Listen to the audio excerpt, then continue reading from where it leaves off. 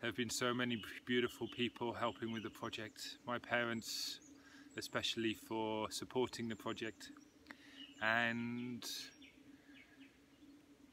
the volunteers, Emmanuel, who, you know, he did a year living on the land, and that was a big learning experience for him. And he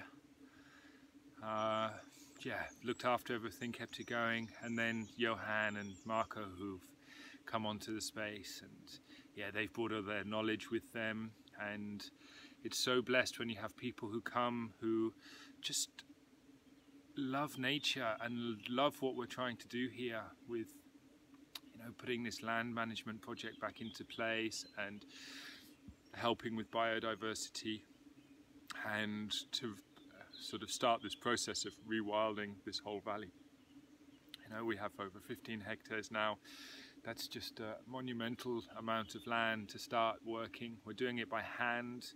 We don't have the money yet to start getting the tools that we need to sort of move it forward on a larger scale. So it's just, but that's great because we have time to observe what we do and the changes that we make to the land, like the dam. You know, putting that dam in place has given us a beautiful swimming pool which we can enjoy when it starts getting hotter in the summer.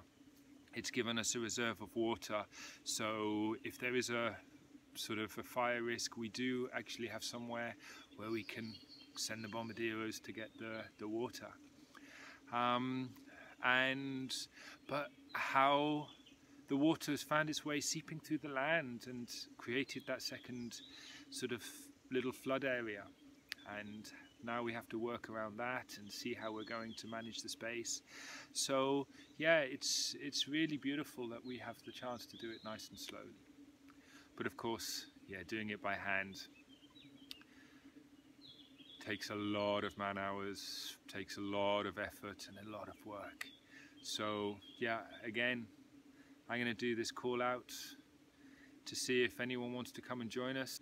Anyone is welcome. Just contact us, drop us a line in the comments, join our Facebook group, Libelinha Venture, and contact us through the messages. We are off grid, we don't have a huge amount of internet, so it does take us a little bit of time to respond.